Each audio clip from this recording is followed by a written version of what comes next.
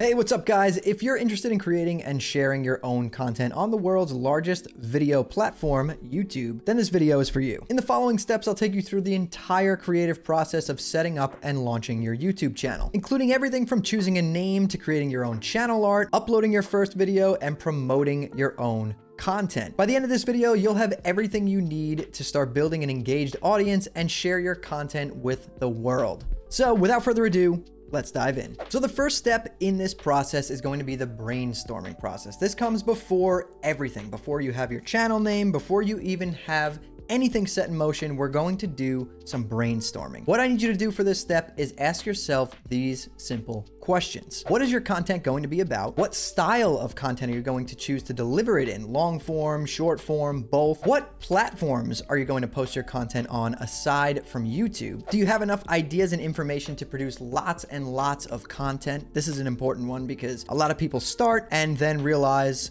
well, now I ran out of content and I'm not sure what to do, and their channel becomes stagnant. So make sure that you have lots and lots of ideas or information on what you want to create content on. Next question would be, how much time are you willing to invest in this journey? It takes a lot of time and effort to start a channel and build a following and keep at it. It's a lot harder than most people think, and it does take quite a lot of time. And the last question I want you guys to ask yourselves is, how much money are you willing to invest in equipment to record your content and edit and all that stuff, or do you already have it? There's a lot of free options out there, so this step isn't that important, and it really depends on the type of content that you want to create. Once you guys have answered all of these questions, it's time to move on to step 2. Step 2 in the creative process would be branding.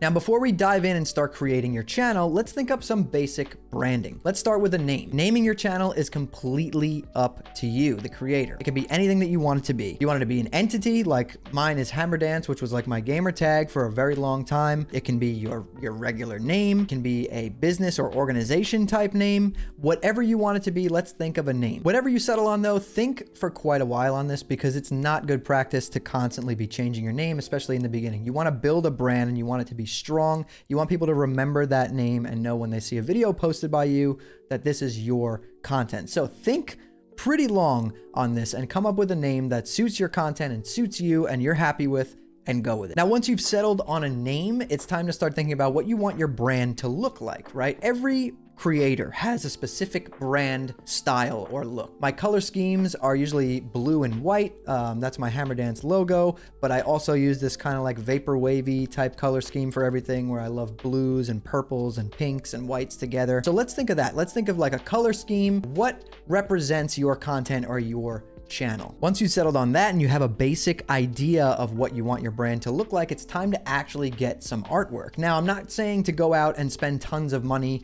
on crazy graphics and animations and things like that. You can if you want to, but it's absolutely not necessary when you're just starting your channel. There's a lot of cheap options out there. You can go on Fiverr and get some graphics done, like basically a logo and maybe a YouTube banner. It's some very simple channel art, but just make sure it looks professional. Make sure you're researching and looking at other creators in your category and getting some inspiration from them. There's nothing wrong with looking at people's channels that you watch and saying, wow, I really like that. And you know, go through, skim through it, find things that you like and gain your inspiration from that, and then tell the artist on Fiverr or create it yourself. I'm not sure, you know, some people know how to use Photoshop and Illustrator. For me, I do mostly all my own graphics because I've been using the entire Adobe suite for a very long time. So I know how to do some basic graphic design. But yeah, go ahead and find some inspiration from creators that you watch and, you know, pick and pull some pieces from theirs.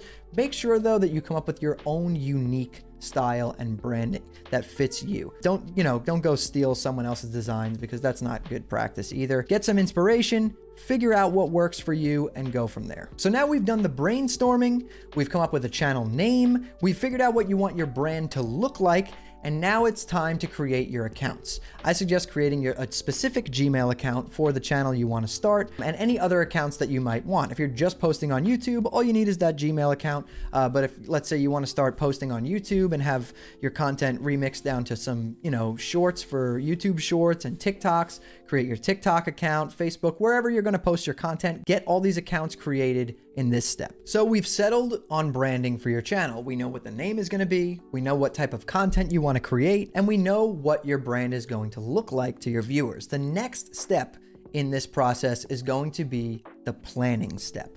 This is usually the hardest step for new creators simply because this is where everything becomes real. Anyone can think about creating a channel, come up with a name and get some artwork, but when it comes to sitting down and planning out your videos, people get stuck. My advice to you is to plan out your first 8 to 10 videos. I'm not saying to go and write 8 to 10 full video scripts. I'm saying just plan out your first 8 to 10 videos, meaning come up with the ideas for them, right?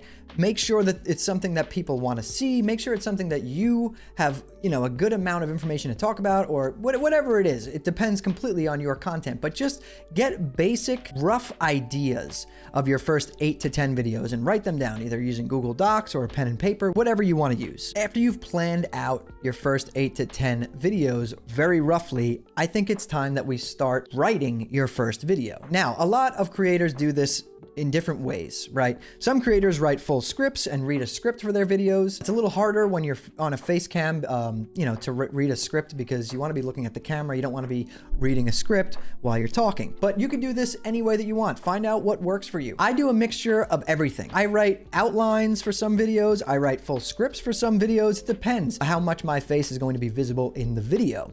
So write out your first video, whether it be an outline or a script, or even just some bullet points that you can glance at and keep talking to. That's what I'm doing right now for this video. Write it out, get a full video written. Some people just completely wing it and talk off the top of their head, which I do for some videos as well, but it depends on the content that I'm creating. It depends on the type of video. And for you, someone who's just starting out, I highly suggest at least having a rough outline written for a full video that you can glance at, because in the beginning, you're going to be a little bit camera shy, so it's easier if you have some guidance and structure to your video. It's very easy to go off topic and start rambling and then forget about things that you wanted to mention. So I would suggest getting a rough outline done for your first video. So now that you've answered all the questions in step 1, settled on your branding, created your channel, and planned out your first 8 to 10 videos with a full outline or script written for at least one of them, it's time to move on to step 4. Step 4 is recording, editing, and creating your thumbnail. A lot of creators who are just starting out have a very hard time with this step, but I assure you, once you do this one time, once you create this first video, it'll start to flow naturally and become a lot easier for you. And that's because once you've recorded that first video, you've broken the invisible barrier. And the invisible barrier is what a lot of creators face.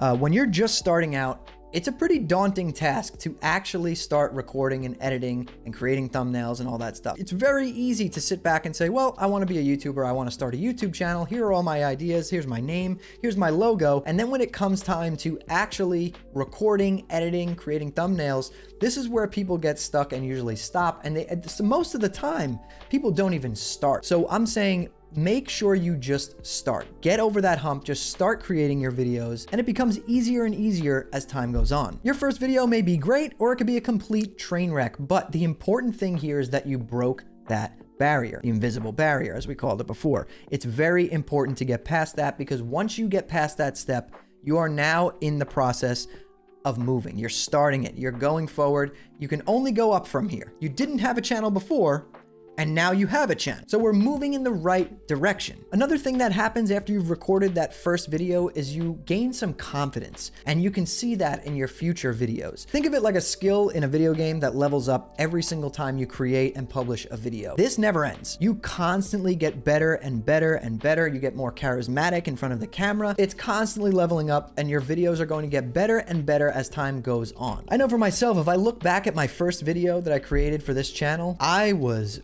very awkward. You could tell I was super weird in front of the camera. I felt awkward. I didn't really know what I was trying to say. I had a full script written, but once the camera was on and recording me, I lost it. I got very nervous. It just felt weird to me in the beginning, but now 120 videos later, I could talk to the camera no problem. What helped me is I started to think of it as I wasn't talking to a camera. I was talking to a group of people, and it was a group of people that all had the same thoughts as me. They all, my channel is about being a creator, streaming, software. It was a bunch of things that I had in my brain. I knew this information and I wanted to relay it to people and do it in a fun way that I found enjoyable. So I started to think of it as I was just talking to people. I'm talking to a group of people. I'm not talking to a camera. Even the biggest creators get better and better with every video. Go look at your favorite creators.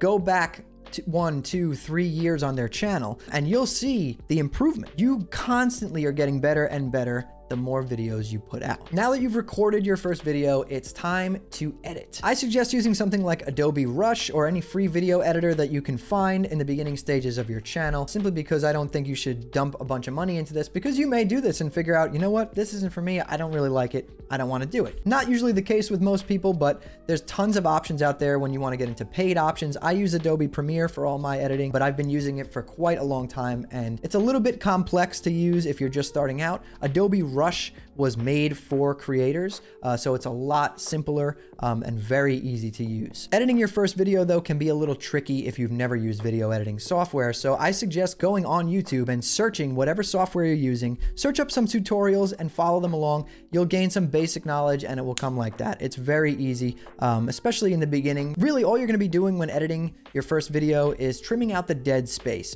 And what dead space is the silent parts of your video, where you stopped talking or where you're looking at your script, or you don't want it to be silent pretty much ever. Silence equals bad. You want it to be engaging the entire way through. You want to be talking, you want to be relaying information. People are spending their time to watch your video. They don't want to see you sitting there in silence. If you're trying to add some background music, add some background music in there. Make sure it's not too loud. When I first started, I was adding background music that was completely overpowering my voice. So it took me quite a while to get those levels right to make it background music and not music that was just blasting over my voice. But there's tons of content on YouTube that you guys can watch. It's all free and you will figure out how to edit your first video. Anyone can do it. But after you've finished editing your video, make sure to watch it back to yourself a few times. You'll have made mistakes. I still make mistakes and I've been doing this for years. Watch it back a few times, fix any mistakes that are in there, make sure that it's solid, make sure that it has all the information packed in there that you wanted to deliver to your audience, and then it's time to export. Exporting is fairly simple, but if you want to look up the best export settings for whatever software you're using, there's also tons of content on that on YouTube as well. I suggest looking it up just to make sure your video comes out the way that you want it to be. So you've recorded and edited your video. Now it's time to create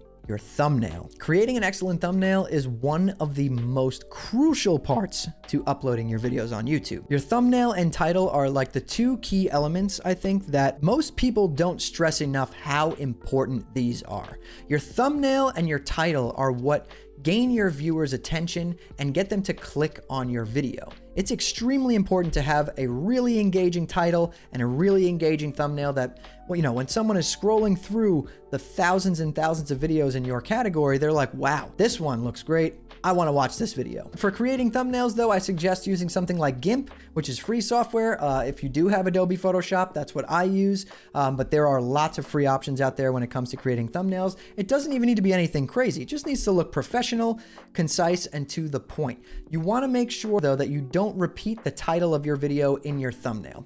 Think of your thumbnail as like a news headline.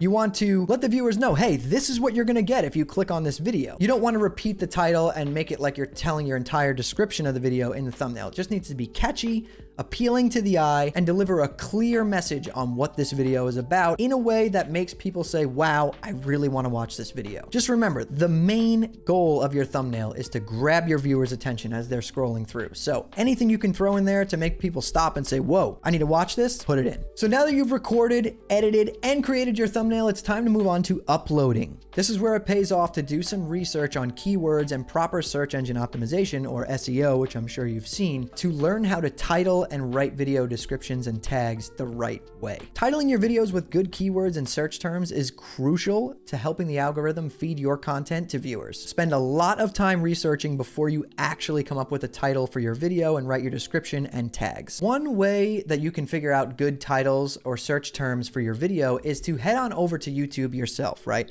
And start typing in the search bar. Think about the video that you're creating. Let's think about this video, how to start a YouTube channel. So if I go to YouTube and I type, it'll auto-populate with the most commonly searched phrases. And one of those phrases is how to start a YouTube channel. So you know that a lot of people are searching that phrase. So that is a great title. You want to keep that in the title, put it in the description, use it in the tags, use that to your advantage. Go on YouTube and search yourself. If you were searching for the video that you're creating, what would you write in that search bar to find it? and that's usually a good title. Now, once you have your title, description, and tags all set to go, it's time to publish your video. Every channel has a different hot window. And what a hot window is basically the times that your audience is most active on the platform.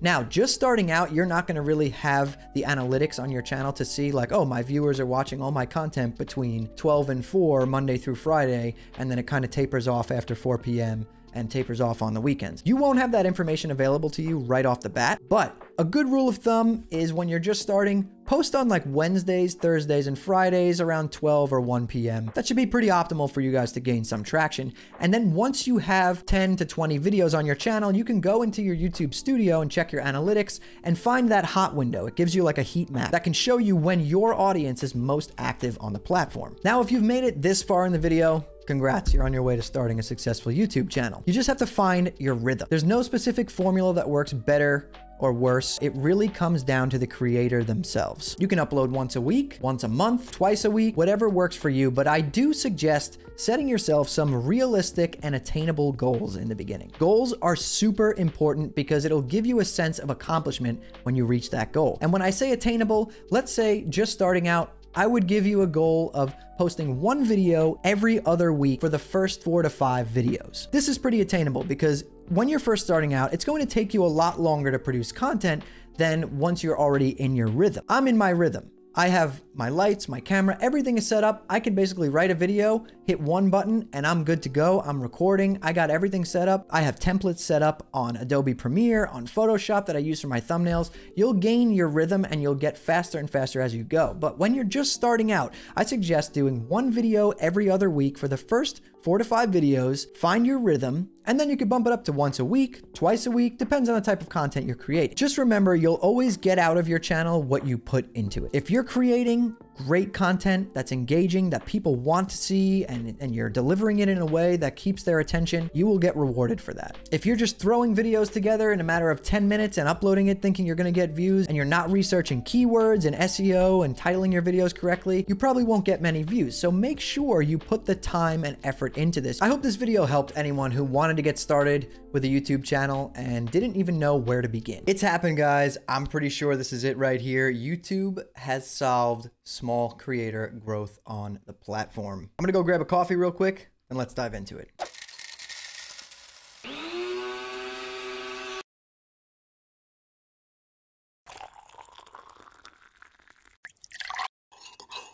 So we have a bunch of things to talk about here, guys. YouTube has been working really hard and it's paying off because the changes that they're implementing to the platform for creators of all sizes, small, medium, large, whatever size creator you are, they have done something for you. And the first thing that I want to go over here is the changes to the channel page's homepage. Todd B, the product lead for YouTube's homepage, has been tweeting a lot lately, and it's all good stuff. So the first thing I want to talk to you guys about, I'm going to bring up my channel here to show you guys how cool this is. What they've done is they have separated long form videos, live stream content, and shorts on YouTube channel homepages. And what I mean by that is this. Let's take a look at my channel right here. So I'm sure you guys can see, I'm sharing my screen right here.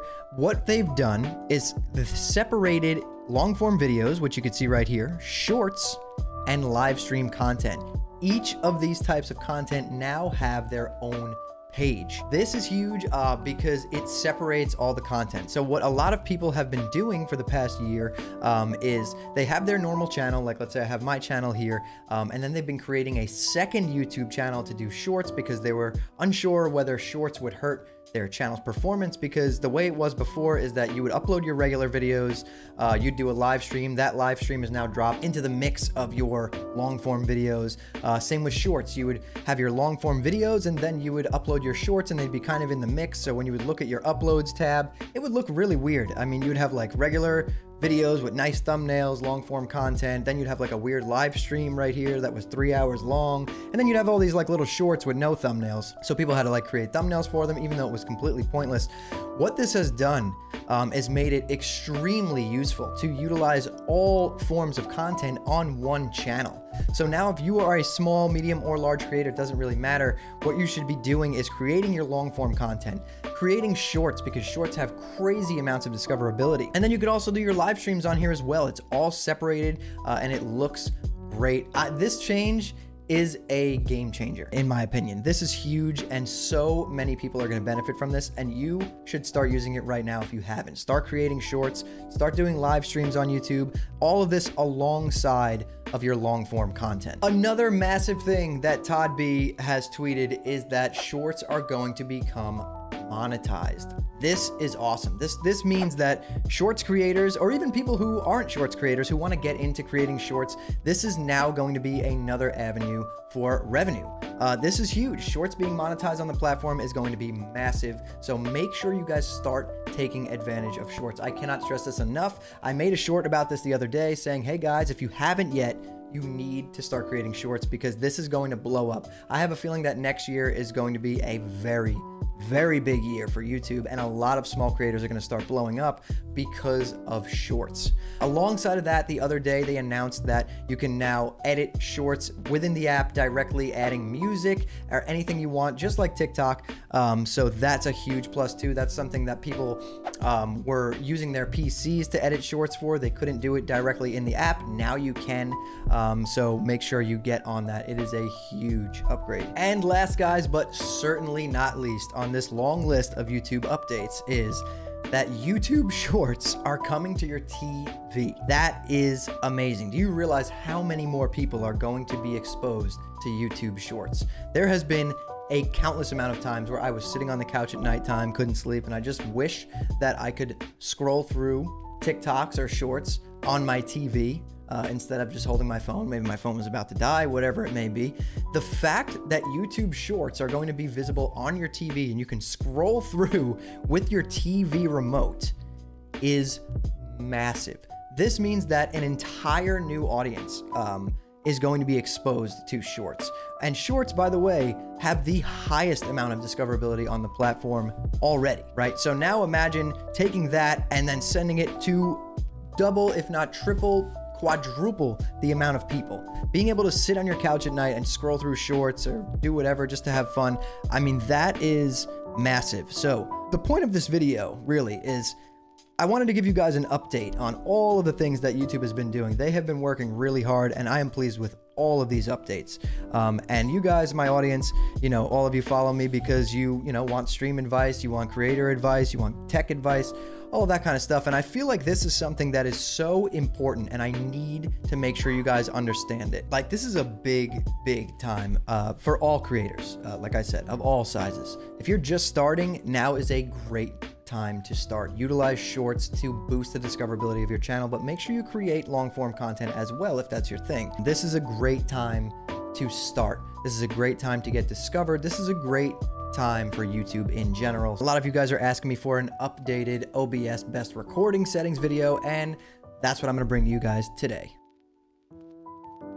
I'm going to give you guys my exact settings, what I'm using right now to record this video and all the videos that I record on my channel. All right, guys, so let's dive in. First thing we're going to do is head on over to our settings within OBS. We're going to open that up. We're going to go through this tab by tab just so you guys can see exactly what I'm talking about. So first up here, we have the general tab. Inside the general tab, there's a couple things you can change. Nothing here is super important. However, you can select your theme.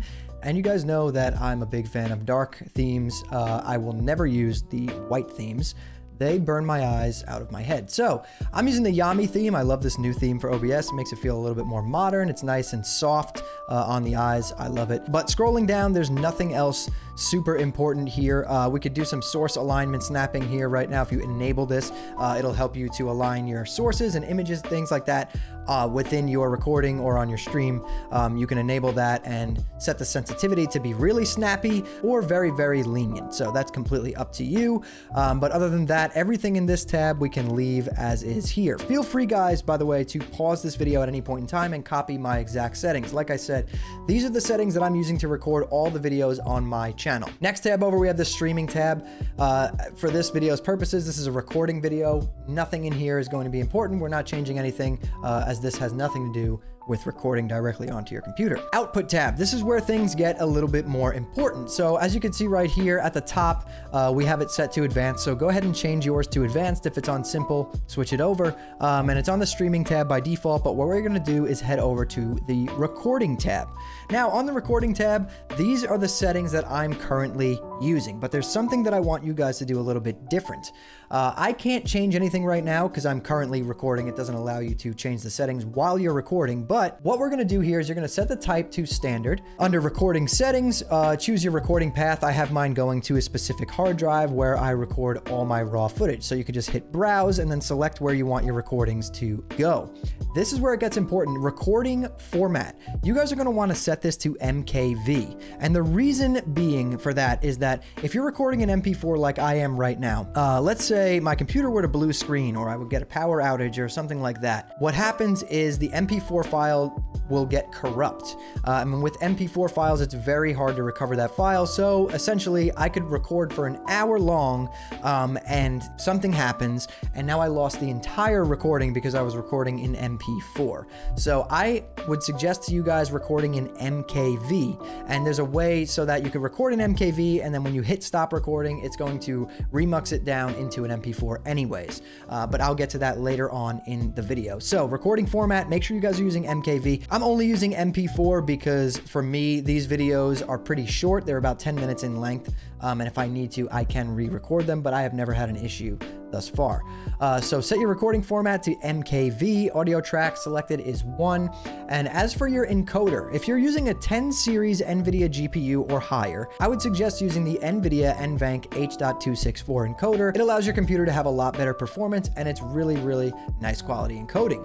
Let's say you're using an AMD GPU or you want to use your CPU, I would suggest using X264, which will use your processor to do the encoding. So NVIDIA NVENC H.264 is hardware encoding. It's using my graphics card. I have a 3080 Ti in here, so there's no reason why I shouldn't use it. X264 is going to use software encoding. So if you have a decent processor, I would suggest using that. Rescale output, we're not going to have anything selected here. Custom muxer settings, nothing here. Automatic file splitting, nothing here. Coming down to the encoder settings, you're going to want to set your rate control to CQP, CQ level 14, keyframe interval 2 seconds preset. I have mine on slow, which is good quality, but this you can tune exactly to your machine. I would test it out. If you're recording gaming footage, play with that a little bit and make sure you're not dropping frames in your game. Get it to run smooth for your game and to have a nice quality video. So do some testing there. Tuning, have it set to high quality, multi-pass mode, 2 passes at quarter resolution. Profile set to high, look ahead, unchecked, psychovisual tuning, have that checked. GPU I have set to 0 and max B frames set to 2. Next tab over, we have audio. This is where you can select if you have multiple audio tracks. I'm assuming most of you don't, but I do have videos explaining this more in depth. So for audio, you can most likely just leave this as is, and replay buffer.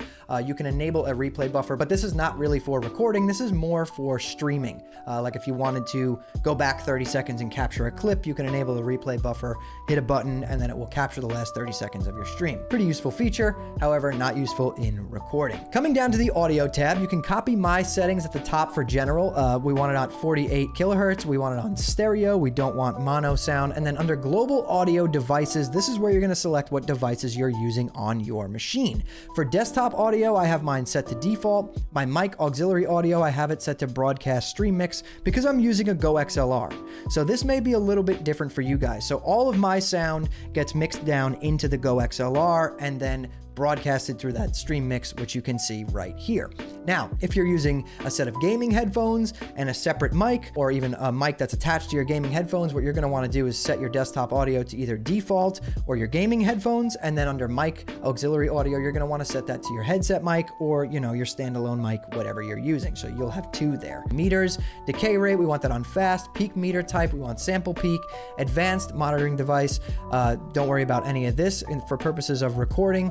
And then obviously you can set hotkeys right here. Under the video tab, so this is where people get a little bit mixed up. So for your base canvas resolution, this is the resolution that you are playing or you know, whatever you're doing on your computer, your base resolution is the resolution of your monitor. So if you're gaming in 4K, this base canvas resolution is going to be a 4K resolution. I'm gaming in 1080p at 240 hertz. So my base canvas resolution is 1920 by 1080.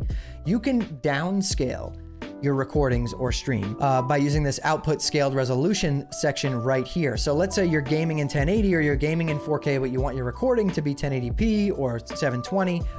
You would change this to what you want your recording to be. Base canvas resolution, always leave at what your monitor is, what you're gaming at. Output scaled resolution, this will be what it changes your recording to. So if you're gaming in 1080 and you want your recording to be done in 720, you would change this to 1280 by 720p under output scaled resolution. Downscale filter, we want this set to resolutions match, no downscaling required.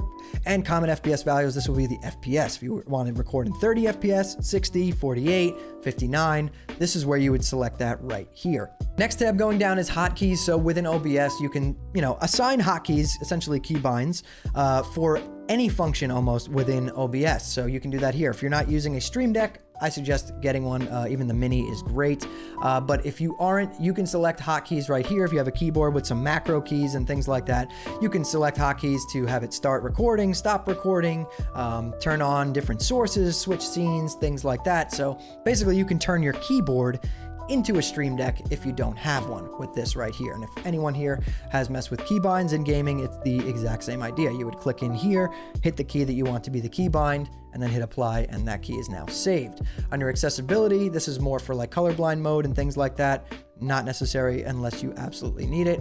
And under the advanced tab, so right here under general, process priority, you want to set that to normal. So what that means is that your system is using a normal amount of resources for OBS's recording. I would not suggest going above normal or below normal unless you absolutely have to. Leave that set to normal and see how it goes. If you need to dedicate more resources to OBS to help your recording do better, you can do that by going above normal. I would never suggest going on to high, because what that's going to do is it's going to allocate most of the resources on your PC to OBS, right? So your PC is using all of its energy to power OBS and hit and record. And if you're playing a game, you're going to drop a lot of frames. So I would keep this set on normal and not mess with that unless you absolutely have to. Under the video tab, we have direct 3D11, color format NB12, color space 709, color range set to full, HDR white level 300 nits, and HDR nominal peak level set to 1000. Going down here, nothing else here is extremely important except for this tab right here, the recording tab. Remember earlier when I said you guys should record in MKV format so that in case something happens, if your PC shuts down, if you lose power, something like that happens. If you're recording in MKV, what happens is that recording will still get saved up to where your PC shut down or where the error occurred. And you would select right here, automatically remux to MP4. So when you're done recording, you hit stop recording, and now OBS will change that MKV file to an MP4 file on its own. Great feature, and I highly suggest you guys record in MKV and select this option right here to remux it down to an MP4, especially if you're doing longer form videos where, having an error in the middle of your recording could really be pretty detrimental to your production. Today I want to talk to you guys a little bit about something that I think is very useful and that will help you all to grow your channels, especially outside of Twitch, which in turn helps you grow your audience on Twitch. And there is a secret ingredient when it comes to creating thumbnails for your videos that get people to click on them. Now, I'm sure you've watched a million videos talking about how to create thumbnails, like if you're a beginner and things like that, and how to make clickable titles and descriptions and use keywords and, SEO, all those good things. But there's one thing that a lot of people don't talk about when it comes to actually creating your thumbnails, right? This video is not going to be about how to create a thumbnail. It's going to be about what you should be creating as a thumbnail. So if you have the basic skills needed to create a thumbnail, this video is for you. If you don't have the basic skills needed to create a thumbnail, I have a video, I'll link it right here up top, where I can help you guys learn how to create a thumbnail. But if you already have those skills, this video is going to help you guys. I'm going to give you a little bit of tips here to help you create more clickable thumbnails, which in turn gets you more views, more clicks, more traffic to your Twitch, more traffic to your YouTube, or whatever platform it is that you're making these videos on. And I think I'm gonna help you all out. So we need a sip of coffee before we jump into this. This cool Nuka-Cola Fallout 76 mug. I don't know if you guys could see that. That's pretty dope. Other side is a Nuka-Cola world. I love this mug. Anyway, when you're creating your thumbnails, right? Your main goal is to create something super clickable that stands out, that people see when they're scrolling down and they're like, oh man, I want to click on this video. This guy looks like he knows what he's talking about, or this girl knows what she's talking about. This thumbnail looks nice. It looks clean. It looks professional. It's vibrant. Lots of colors going on. Easy to notice this. I'm clicking on it right now because obviously we want to get that click-through rate way up there. So the one thing that I want to talk to you guys about that a lot of new people struggle with, and this is 100% true, I struggled with it for years, is giving away too much information in your thumbnail, right? You're allowed to let people know what the video is about, what they're going to learn from watching the video, but at the same time, you don't want to let them know exactly what they're going to learn from watching the video, because then what's the point of watching the video? They could just scroll down, see your thumbnail, and be like, all right, I got it. Didn't even need to watch. And that's no good for you or for them, because they're not getting the full information and you're not getting that click and that view or the watch time, which is super important. So what we're going to talk about right now is hiding things in your thumbnail that make people want to click on it. And I'm going to show you guys some examples right now. Let me pull up my screen. Boom. Okay, so I pulled up 3 of my thumbnails that I've created over time to use as examples. And I posted these videos and they did very well. You know, that's why this was a test to see how well this really worked before I let you guys know to do it. So for the first one here, this was how to boost your Twitch. I gave some tips on like how to, you know, make it so your viewers don't get spammed with ads when they come in. Simple things like that do help, you know, boost your growth, because 1 out of every 3 viewers that clicks on your Twitch and gets an ad leaves before the ad is even done and never gets to see your stream. Anyway, if you do want to go watch that video, I'll link it right here. But as you can see in this thumbnail, right? The main idea of the video is here, right? Boost your growth. I show a little graph that I made 2021 all the way to 2023, a nice steady incline of growth on your Twitch account. And I say, have a nice big Twitch logo right in the middle so people know that that's what this is for. And then I say, with these free tools, and I put a bunch of a hammer, a saw, a screwdriver, right? And then I made them silhouettes, blacked them out, made them glowing, and put a big question mark over them. Right, now obviously people know you're not boosting your Twitch growth with a hammer or a saw or a screwdriver. You're just not, it's not happening. Everyone who is seeing this thumbnail knows that, right? But they are tools that you're gonna use to do this, and hammers, saws, and screwdrivers are tools. So I figured, you know what? We're gonna use real tools, and I'm gonna black them out and put a question mark over them so people see this and they're like, wow, I wonder what the real tools are that allow you to do this. So they click the video.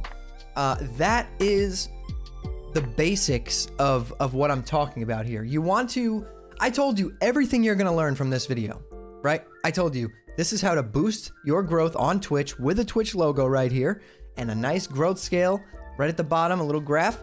And then with these free tools blacked out in silhouettes, the tools aren't the same tools that you're going to learn in the video, obviously, with a nice question mark over them. It makes people wonder, right? So you're scrolling down and you see this thumbnail and you're like, huh, I wonder what the tools are. Can I really grow my Twitch account with a hammer? No, you're not going to grow your Twitch account with a hammer. Well, you'll grow your Twitch account with hammer, with me, not with a hammer, the tool. You get what I'm saying? I'm going off track here. But anyway, this is one example I wanted to show you guys of a good thumbnail where I kind of hid what I was going to tell you, but I did tell you what I was going to tell you. It's kind of tricky. It's almost like mind games, really.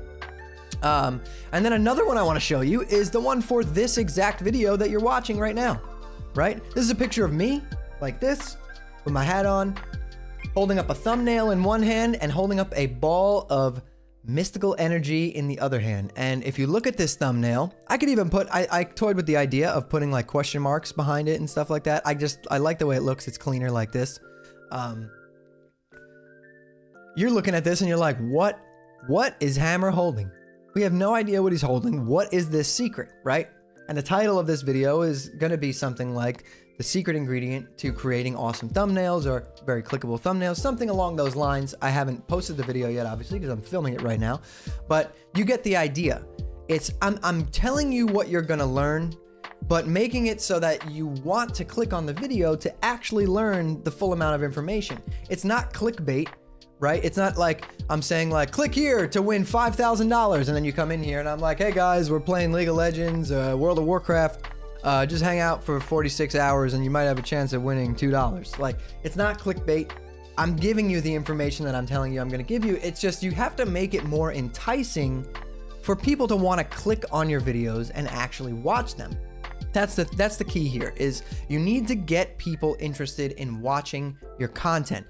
There needs to be some kind of value, right? If you did this, and I guarantee if you made one video that was clickbait like this, you'd probably get some views, but guess what? None of those people are gonna come back. They're not gonna return to watching your videos. They're not gonna subscribe. They won't watch the video very long. It won't be good. Clickbait is not good. You want to make sure you're giving what you say that you're offering in these videos, and give some valuable information, whatever it is. Even if it's a gaming video, make sure you're telling the truth in your title. You just have to learn how to get creative with the wording of your titles and your thumbnails. Like your thumbnails, I'm telling you guys, one of the most important things when posting videos. Your thumbnails are like, think of it like a newspaper. Right? Think of your thumbnail as like the headline of a newspaper. So like if you see a newspaper with a crazy headline, you're gonna stop and be like, whoa, and like read a little bit about it, if not the whole story. Same idea with thumbnails. You want to make your thumbnails super, super clickable. Give enough information so that people are interested in watching the video and want to click on it, but don't give them everything in the thumbnail, right? I'm not putting any text in this thumbnail whatsoever. I just want it to be a nice clean picture, because when people are scrolling and they see this, you know, the blues and the reds match my room, kind of. They're a little bit different shade, but my themes are like blue and red in the background with all my lights. So when people see this sphere, like, it's gonna pop out and it's gonna make them want to click on the video. Now what we're gonna do is a small example. I have this set up right here to make another thumbnail, just a basic image. And let's say you're playing a game, right? And you're doing a gaming video and you're like, this weapon is extremely overpowered. Like, they just added a weapon in a patch. So what we're gonna do is, I just found like a vector image of a sword. I'm gonna bring that into Photoshop right here. We're gonna remove the background really quick. Right, let's get rid of the background. So now we have this giant sword. We're gonna make it really big, because on our thumbnails, you gotta remember, some people are scrolling on their phone and these thumbnails are very tiny. So you want things to be big and pop off the screen. So we have our sword, boom, right here. What I'm gonna do is I'm going to add a color overlay and basically make this thing a silhouette, black it out. Bam, we blacked it out. You can kind of tell it's a sword because there's a handle here, but there's like all this fire going on now. We don't know what's happening. We want to add maybe an outer glow to it, not a black one. We're going to do a white glow so it pops off the background a little bit more. We're going to go like that, make it nice and big, just like that. And then maybe for our text, what are we going to write? Let's write, let's do some Burbank font. Let's write like, this weapon is extremely overpowered. Right? Make that text nice and big, even tilt it a little bit, put it like next to the weapon here. We're gonna add some of our, I have like custom created gradients. We'll do that one. And a nice black stroke behind it, like that. We can even put it down towards the bottom. Well, no, you know what? It looks good at the top. Like that. Put a little bit maybe over it or behind it. Let's see. Yeah, a little bit behind it looks good. Like that. So it adds some depth to it. And then to top it off, something like this that's just a plain silhouette. Let's do like a question mark. Add those same exact things to it. The stroke and the gradient. And let's make it nice and big. And put it above the sword.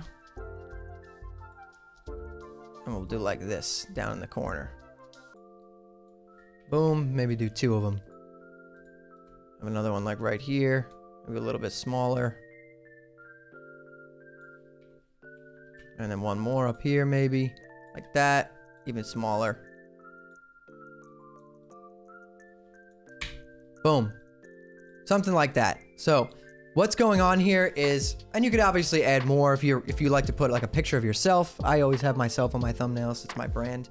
But what we're doing here is like, this is a video about, hey guys, this weapon is extremely overpowered. We're letting you know that right here. We can even make this way bigger. If you don't have any other images to add here, crank it way up. This weapon is extremely overpowered. What's the weapon? It's right here, but we don't know. You got to click the video to watch. I hope that makes some sense to you guys. It seems like an easy concept, but you'd be very surprised at how many people don't actually do this. It's wild, actually. If you try this out, I want to know how you guys do. So drop some comments down below and let me know if this did help you, because I hope it did. If you guys did enjoy this video, definitely hit that like button. It helps me out a lot, and share it with anyone else who creates videos, and subscribe to the channel. Turn on those post notifications so you don't miss the next time I post a video. And if you want to hang out with me on Twitch, I stream on there at twitch.tv/hammerdance. You can go on over there and drop me a follow. But anyways, guys, that's all from me. I hope you enjoyed this video. I want you to keep those hammers up, and I'll see you next time.